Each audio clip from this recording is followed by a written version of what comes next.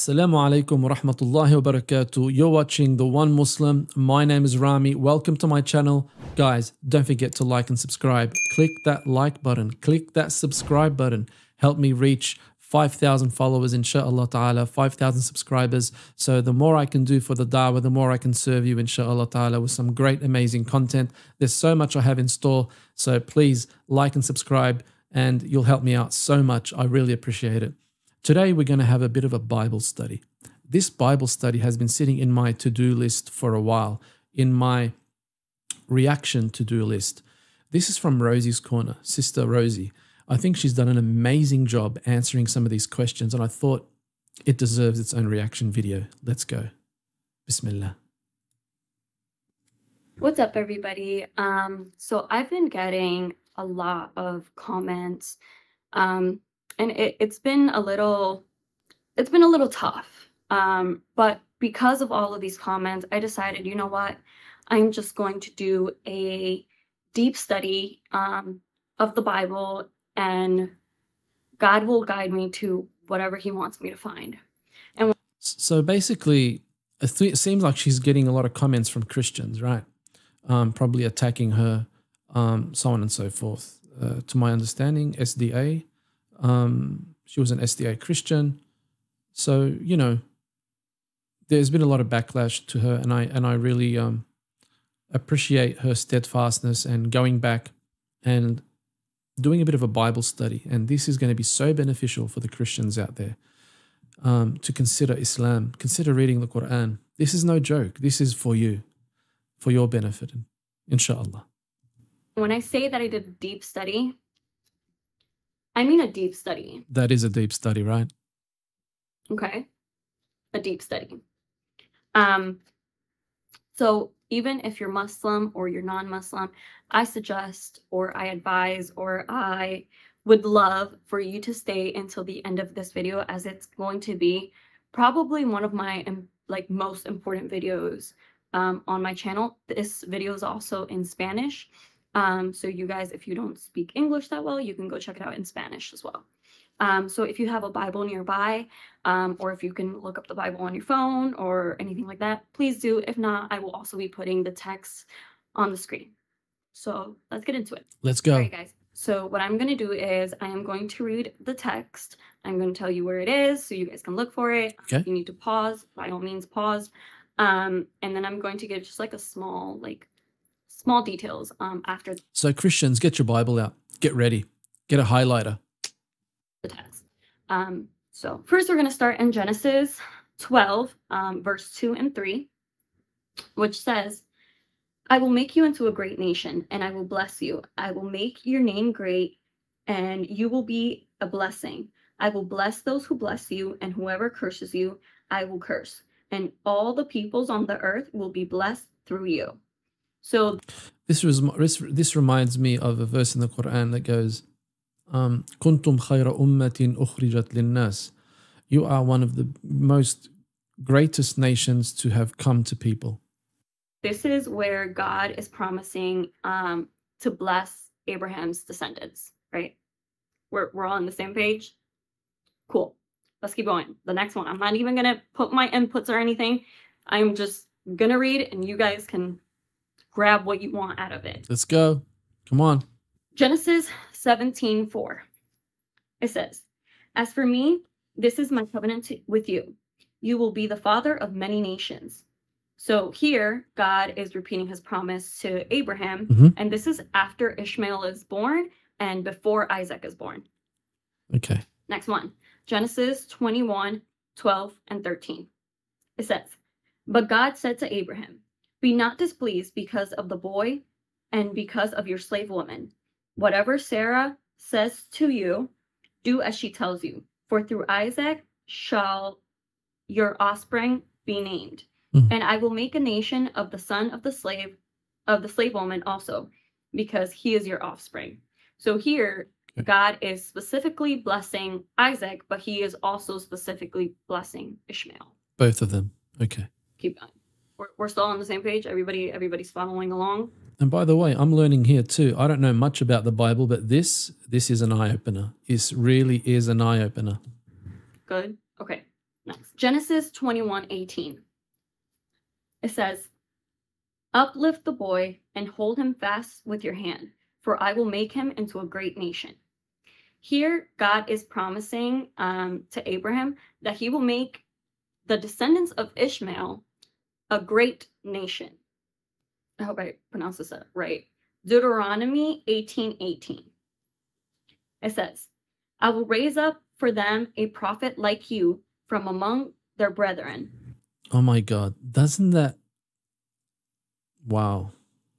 sound like a verse in the Quran? Really? Sounds like a verse in the Quran. Among their brethren. Give me a second. That's correct. I did a bit of a search because I remember that this is similar to a verse in the Quran which says, لَقَدْ جَاءَكُمْ رَسُولٌ مِّنْ أَنفُسِكُمْ عَزِيزٌ عَلَيْهِ مَا عَنِتُّمْ حَرِيصٌ عَلَيْكُمْ بِالْمُؤْمِنِينَ رَءُوفٌ رَحِيمٌ. Surely a messenger has come unto you from amongst yourselves. Grievous to him is that you should fall into trouble. He is ardently desirous of your welfare, and to the believers he is compassionate and merciful. Wow. This is, I think, from Surah Al-Ahzab. Surah Al-Ahzab, verse 128. That is very, very close to that Deuteronomy verse in the Bible, subhanAllah. And will put my words in his mouth, and he shall speak to them all that I command. So here, Moses, this is God talking to Moses, and he is telling him how he's going to bring a prophet from, they use the word brethren, which like in the Spanish Bible, it says brothers. But if you think about it, the brethren of the Israelites would be the Ishmaelites, since that's Abraham's other son. But anyways, let's keep going. Okay, the next one is Deuteronomy 33:1-2.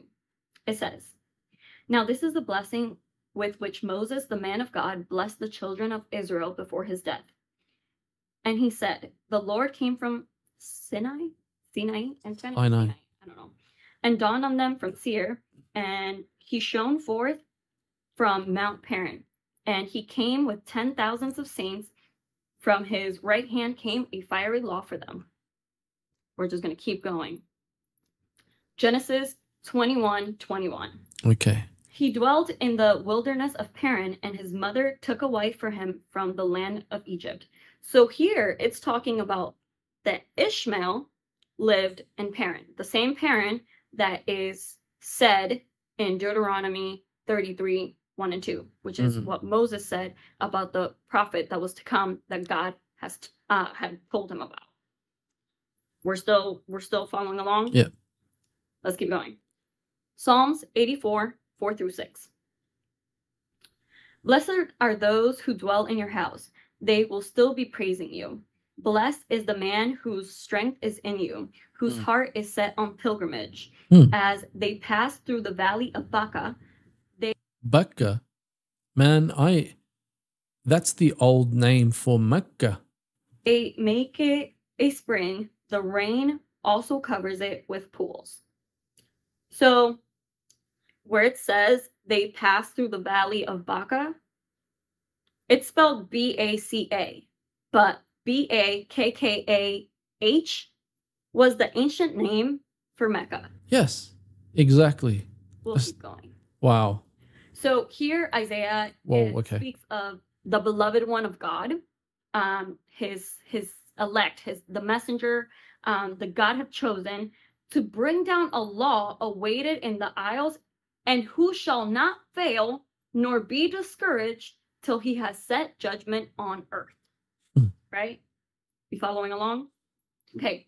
In verse 6, he said, I, the Lord, have called you in righteousness. I will hold your hand. I will keep you and give you as a covenant to the people, as a light to the Gentiles. When he says to the people, he's referring to everybody, right? The whole world. Verse 11 says, Let the wilderness and its cities lift up their voice, the villages that Kedar inhabits. Let the inhabitants of Selah sing. Let them shout from the mountaintops. Kedar. Who is Kedar? Let's go to Where have I heard that? And these were the names of the sons of Ishmael, by their names according to their generations. The firstborn of Ishmael, Nebajoth. Okay, then Kedar and Abil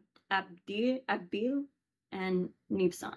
Anyways, but Kedar was Ishmael's second son. I will also add here that he's one of the ancestors of Prophet Muhammad. But we'll keep going. Oh, I don't know how to pronounce this, but in English. But in Spanish, it's Awakuk. I don't know if it's the same in English. But Awakuk 3:3 says, God came from Teman, the Holy One from Mount Paran. His glory covered the heavens, and the earth was full of his praise.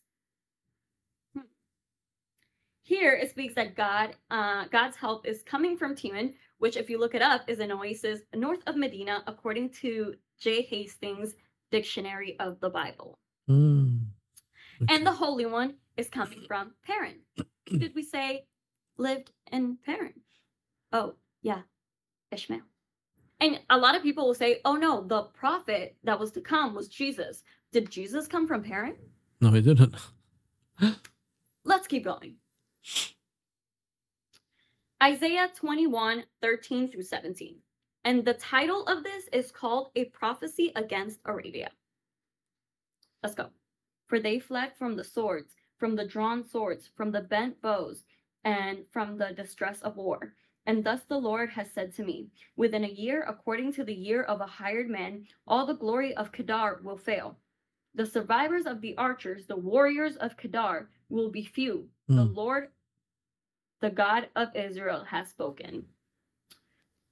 So here, the incident of the migration of the prophet and his persecuted followers is very vividly described.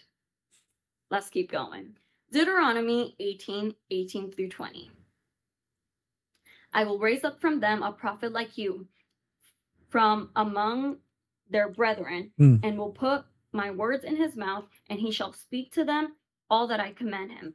And it shall be that whoever will not hear my words, which he speaks in my name, I will require it of him. But the prophet who presumes to speak a word in my name, which I have not commanded him to speak, or who speaks in the name of other gods, that prophet shall die. So when he says a prophet like you, he's talking about a prophet like Moses, because he's talking to Moses here, right? He also is described as one in whose mouth God would put his words. And that also is very similar to what is in the Quran in Surah An-Najm, where it is said that how the divine word was given to Muhammad sallallahu alaihi wasallam, the revelation that he does not speak of his own desire, it is not but a revelation that is revealed. That Muhammad sallallahu alaihi wasallam does not talk from his own desire, does not speak and utter anything from his own desire, but it is everything that comes from his mouth is revealed, is revelation, even the hadith. Subhanallah. And he shall speak in the name of God, which is exactly what Prophet Muhammad did. Yes. Prophet Muhammad spoke only the words that he heard from Angel Gabriel. And you could think like, okay, no, it was a demon talking to him, or it was Satan talking to him. Wouldn't Satan or a demon tell you to worship other gods? Wouldn't it tell you to worship multiple gods? But instead, the Quran only talks about worshiping one God and one God alone. Exactly. Which is our creator. Let's keep going. John 16:13. And this is Jesus talking. If you go to a red letter Bible, you'll see that it's in red. Okay. However, when he, the Spirit of truth, has come, he will guide you into all truth. For he will not speak on his own authority, but whatever he hears, he will speak. And he will tell you things to come. Jesus foretold that the one to come after him, but whatsoever he shall hear, that he shall speak. which is also Exactly. how Moses described the prophet in Deuteronomy 18:18. Mm. Also, It's in Isaiah 42, verse 9, it says that the former things have come to pass, and new things I declare. Before they spring forth, I tell you them. And it's like all of them, all the prophets have said the same thing. All the prophets have called to one God, Allah. And it looks like, as the Quran has said, also there's remnants, and I say that very loosely, of truth, very loosely in the Bible. Remnants of truth for those who can pick it out, because it's not the word of God. It's we're clear on that. But there's remnants and indicators that the prophets before Muhammad sallallahu alaihi wasallam have alluded to and advised that there is someone coming, and they've described him. They've described him on how he will talk, on how he will speak, and where it's coming from. Take note. Here, Jesus is also saying that the one to come will tell you things to come, which is exactly what Isaiah stated in chapter 42, verse 9. Also, in Isaiah 42, verse 1, he says, "My servant whom I uphold, my elect one in whom my soul delights, I have put my spirit upon him. He will bring justice to the Gentiles." God says that he will put his spirit upon him. The same spirit that Jesus is talking about here. Angel Gabriel. Isaiah 42, 10 and 11. "Sing to the Lord a new song, and his praise from the ends of the earth. You who go down to the sea and all that is in it, you coastlands and you inhabitants of them. Let the wilderness and its cities lift up their voice, the villages that Kedar inhabits. Let the inhabitants of Selah sing. Let them shout from the top of the mountains." So Isaiah here is making a connection between the messenger and the descendants of Kedar, who we already established that is Ishmael's second son. In verse 10, it also says, "Sing a new song." Maybe a new scripture? That's really interesting, because the Quran is sung in a particular way. Not really sung, it's recited. So, obviously the translations into English, and that's another whole can of worms that we know about. But yeah, they will sing a new song. They will sing, or they will recite a new scripture. Subhanallah al-Azim. And to be sang to the Lord. So the new scripture will be recited to Allah, the Lord, recited. Well, this is mind-blowing, guys. Come on, wake up. What sounds like that? Oh yeah, the Quran is recited like a song. That's right. Let's keep going. Isaiah 28:10. "For precept must be upon precept, precept upon precept, line upon line, line upon line, here a little, there a little." So the Quran was revealed in pieces over 23 years. Yeah. And it brings rules for everything, which is exactly what Isaiah speaks of here. Yeah, like it gets revealed little by little, here and there. Wow. There you go, guys. Go read the Quran. John chapters 14, 15, and 16, Jesus speaks of the Comforter who will come after him, who will be sent by God, and who will teach things that in Jesus' time they would not understand. I wonder why. John 14:26 says, "But the Comforter, the Spirit of truth, whom the Father will send in my name, will teach you all things and will remind you all that I have told you." So the Comforter is described as the Spirit of truth. Did you guys know that the famous name for Prophet Muhammad was Al-Amin. Al-Amin. الصادق الأمين. Trustworthy. Trustworthy. The truthful one. The trusted one. And actually, many of the Christians before, they didn't believe that the Comforter was a spirit. They actually believed that it was a man. Also, when it says it will remind them, let's keep in mind that the Quran is memorized by millions of people. Yeah. John 14:29. And I have told you now before it happens, so that when it happens, you may believe. Yes, that's an indication.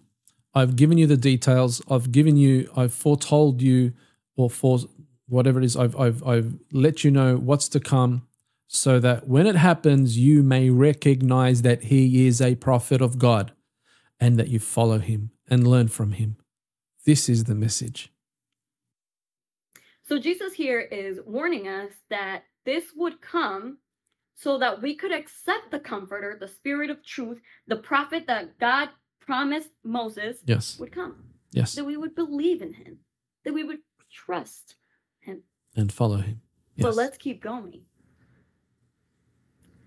John 14:30-31 says, I will not speak much more with you, for the prince of the world is coming, and he has nothing in me, but so that the world may know that I love the Father, and as the Father commanded me, so I do.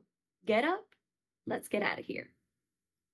So it says that Jesus loved God, and it was God who sent him.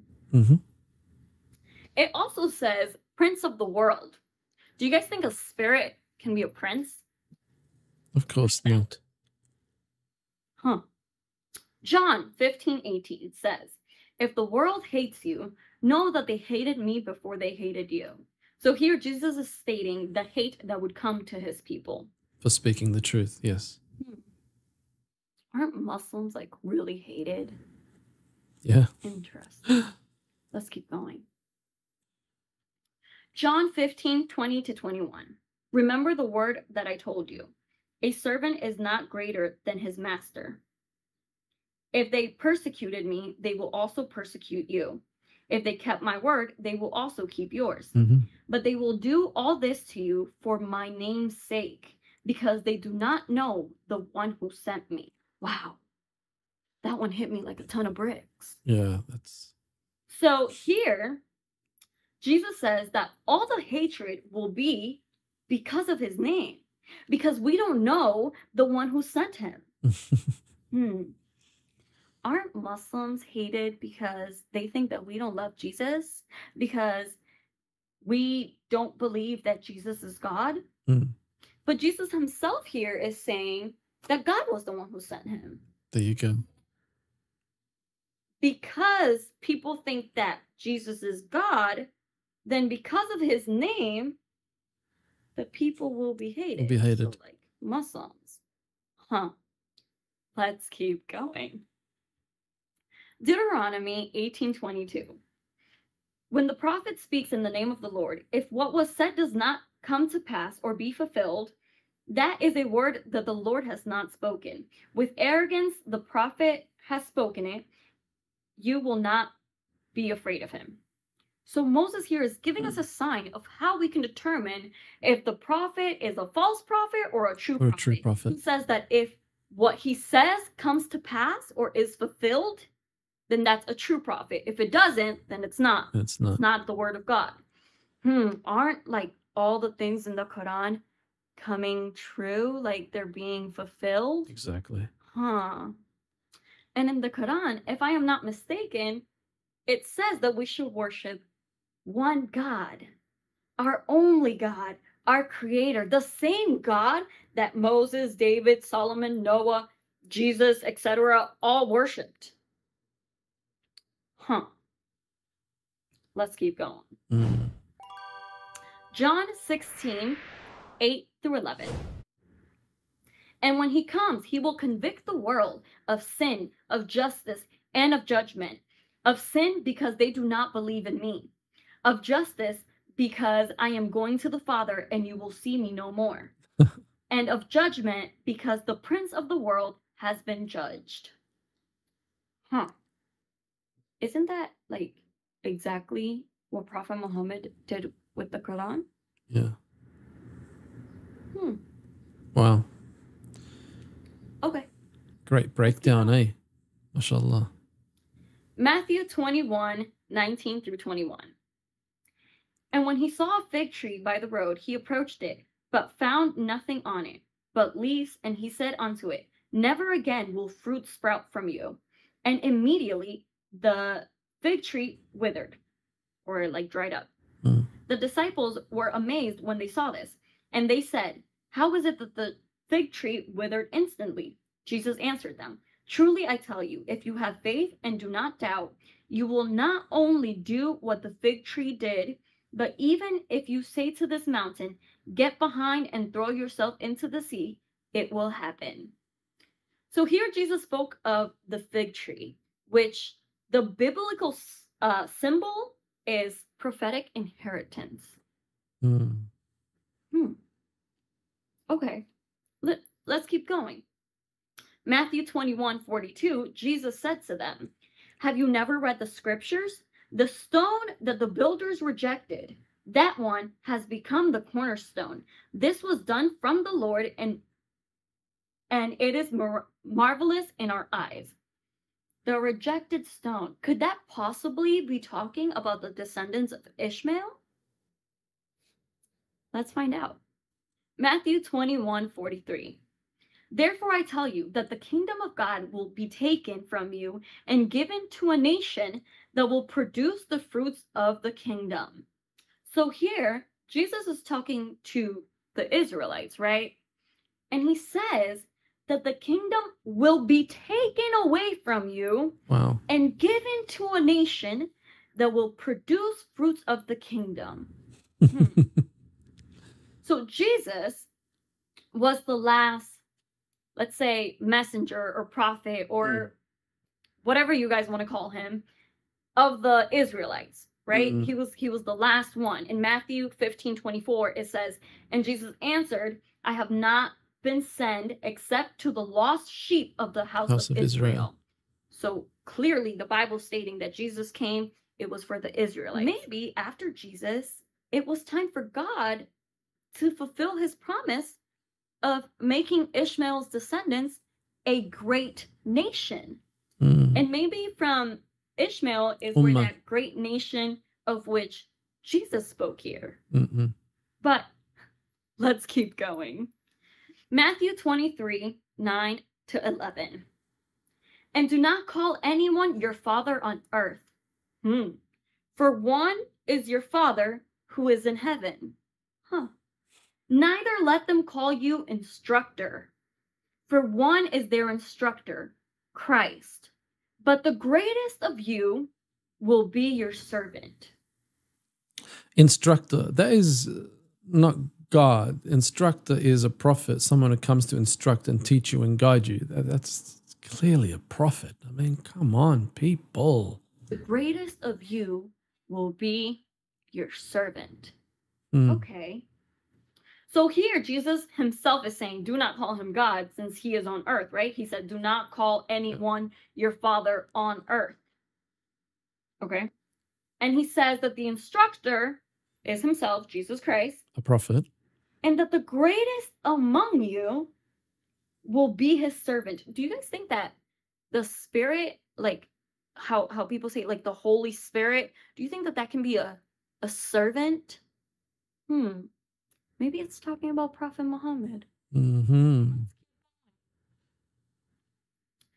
Deuteronomy 33:2. And he said, The Lord came from Sinai and dawned on them from Seir. He shone forth from Mount Paran, and he came with 10,000s of saints. From his right hand came a fiery law for them. Those 10,000 saints was the exact number of men who accompanied Prophet Muhammad in the war from Paran. Do you guys think that it's a coincidence that like all of these texts point us directly to Prophet Muhammad? But let's do a little bit more of a deep dive. Why couldn't the prophet be Jesus? Well, Jesus himself spoke of the prophet to come, or the Spirit of truth, or the Comforter. So it wasn't him. Jesus was also nothing like Moses, like God said the prophet would be in Deuteronomy. Jesus was also never called a prophet in the Bible. They always called him the Son of God or the Son of Man. And if we think about it, Jesus didn't come from Paran. No, he didn't. Nor did he come from the lineage of Kedar. Nope. But let's see how is Prophet Muhammad similar to Moses.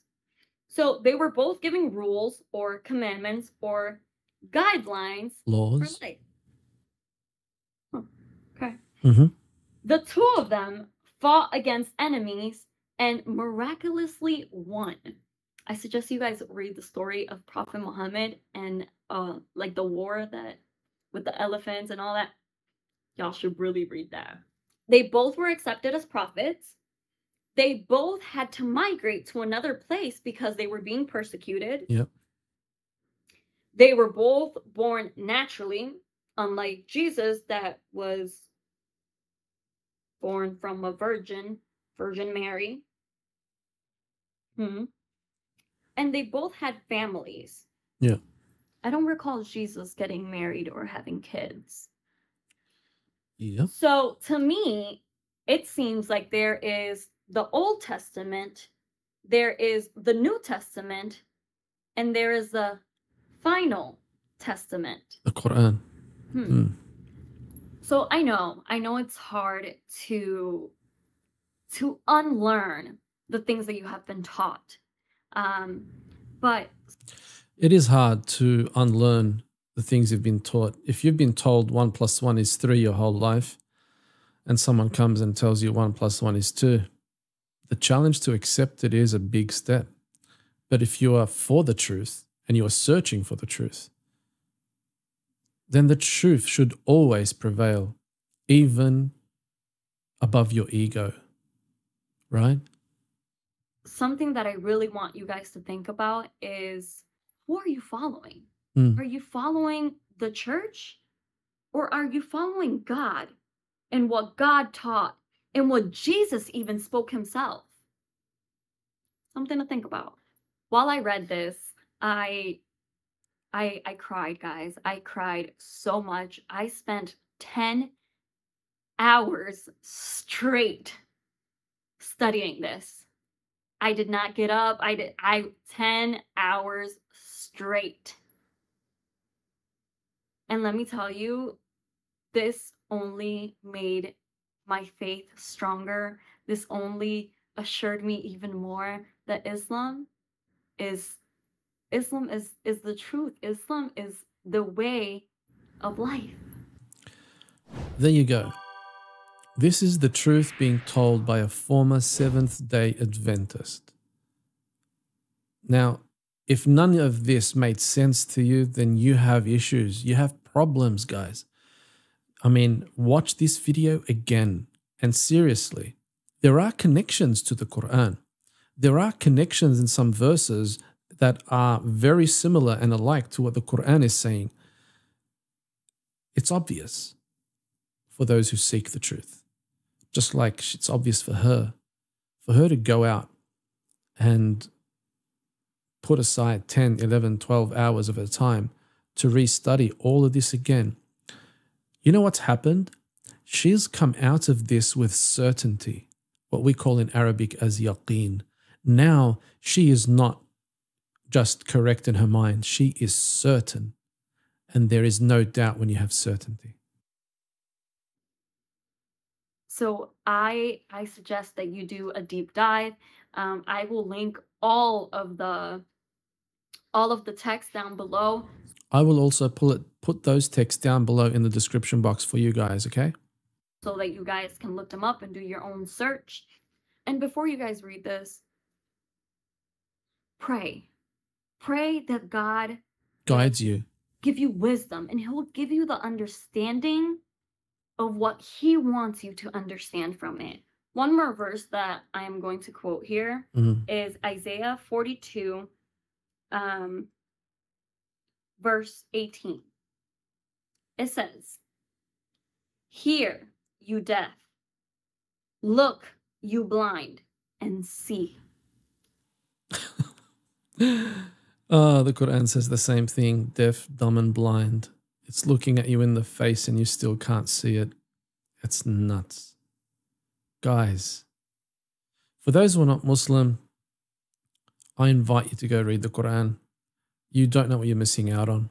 You're missing out on wisdom. You're missing out on understanding. You're missing out of reading divine word of God, the word of God, not inspired visions, the word of God. Something to think about, something to study, something to dive in, and again, ask God for wisdom and for understanding so that you can understand this in the way that He wants you to understand it, not the way that you have been taught.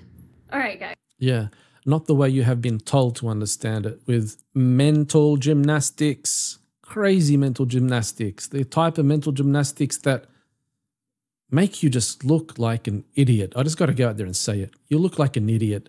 It's something that you wouldn't, it's the sort of common sense that if someone was to say it to you on something that you do every day, you would call them crazy. But yet you take that mental gymnastics and you apply it to something that is so important in one's life, which is their religion and their way of life. Seriously. So it was very hard today to not wear my hijab for this video. It was also very hard to not greet you guys the proper way, the way that I always do in my videos. But there was a reason for everything. I hope that everyone was able to watch this, whether you're Muslim or non-Muslim. I hope that you were able to grasp something or learn something, and maybe God opened your eyes or your hearts, and I hope that you got something out of it. Even if it's the smallest thing, even if you just learn something new. Yeah. I pray that you got something out of this message. Well, definitely. I learned something out of this message. I could see that with her deep dive into the researching the different verses of the Bible, that has clarified a lot of things for me in my own faith, in Islam. And this is it. This is it. This is the truth. It does nothing but strengthen me, just like she feels even more strengthened, that she has sincerity and there is a sureness, right? There is a sureness in what she's saying. So there you go.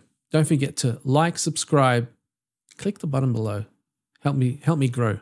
And let me see what else I can do for you guys. I'm here to serve you and love you for the sake of Allah. Thank you very much for watching. Wa alaikum assalam wa rahmatullahi wa barakatuh.